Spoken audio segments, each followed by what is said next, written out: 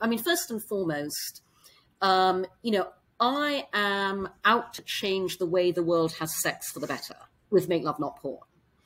And I'm doing that by doing something very simple. And ultimately, you know, our mission is to end rape culture.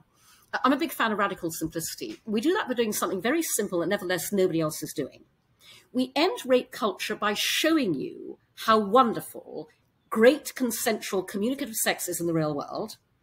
Our social sex videos role model good sexual values and good sexual behavior.